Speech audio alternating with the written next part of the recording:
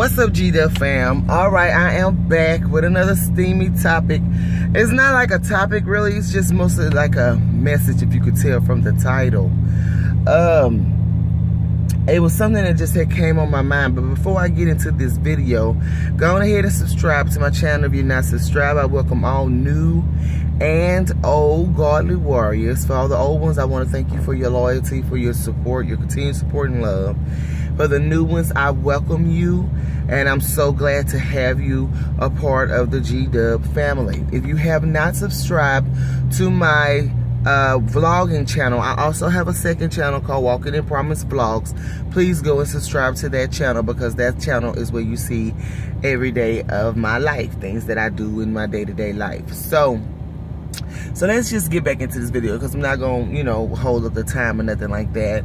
I was just walking around one day, and I was thinking, I was contemplating in my head, and I know y'all seen about Las Vegas and all the mass murders, and my heart goes out to them. So let's just take a moment of silence for Las Vegas. For you know, if you don't know, the people, it was a man who had automatic weapons, and he just started shooting off at a country western concert, and he killed 50 plus people and injured 400 plus people. And let's just have a moment of silence for those people, families, and those that have lost. Okay, and you know, we be keeping them in our prayers. But with that being said, you know, God is more. This is the title. God is more than an emergency call. He should be more than just an emergency call for us. Some people don't even think about Jesus or think about God unless something tragic can happen in their lives, or something of sickness and hit a family member. It have to always be something bad that can happen before we resort to God.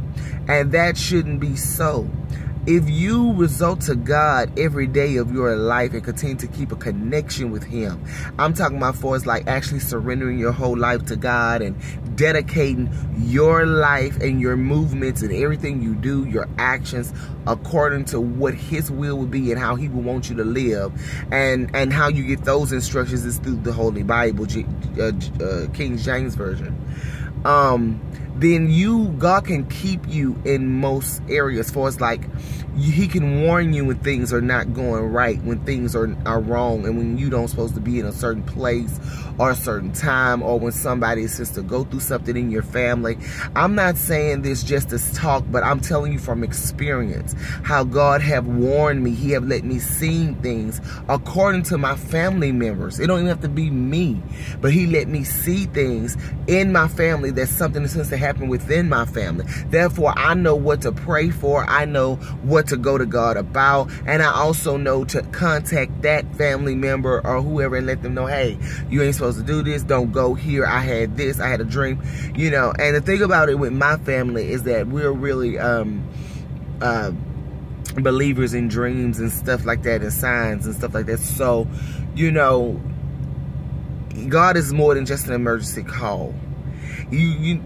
We need to call on Him every day of our life, not just when things are going wrong or when things are going bad and when things is not, you know, adding up the way they should be. He should be a daily call, a daily contact.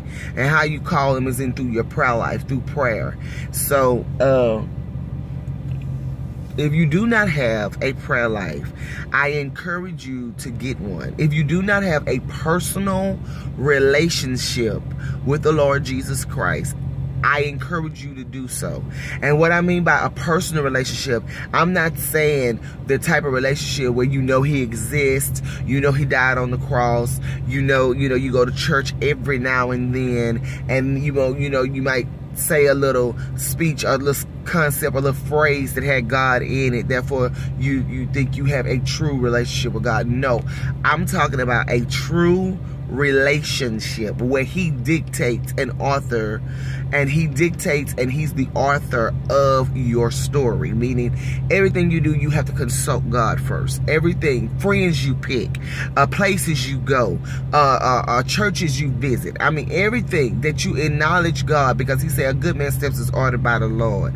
And in all your ways, acknowledge him and he will direct your path. That's what I mean by a real personal relationship with God. If not, I encourage you to do so, you guys. Know that God is more than just an emergency call. I love you guys. I hope this encouraged somebody. I want y'all to have a blessed day on today.